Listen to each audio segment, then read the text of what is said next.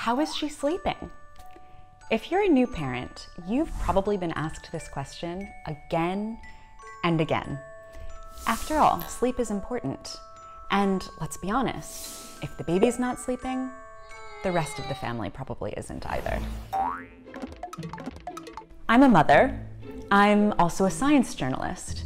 And so when I had my little one, I decided to look a little bit more deeply at some of the ideas that I heard bandied about so much on social media, in baby books, and in conversations with other parents. Here are 4 of the most popular misconceptions I found. One common myth is that babies all need the same amount of sleep. For example, 12 hours at night and 3 hours of naps. The science doesn't back this up. One study of 4 to 6 month olds, for example, found that the babies slept an average of 14 hours in 24. But that's the average. If you compare the baby getting the most sleep to the baby getting the least sleep, there is an 8-hour difference. That's part of why professional bodies, like the American Academy of Sleep Medicine, recommend ranges instead. For example, 12 to 16 hours in 24 for a baby under 1 year of age. And they don't recommend schedules or even how much sleep should come at night versus during the day. Infants simply vary too much for those kinds of guidelines. Myth 2.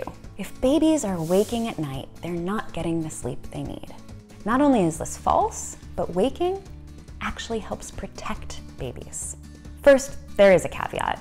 If your child is waking frequently over a long period of time, it's worth getting a medical assessment to rule out any health issues.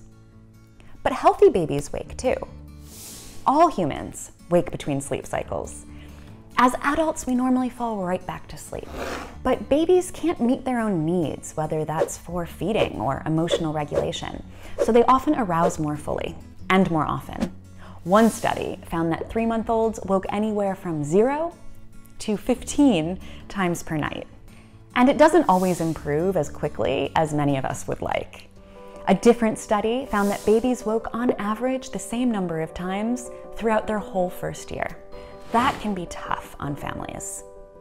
But we can take some solace from the fact that in babies, waking is a good thing.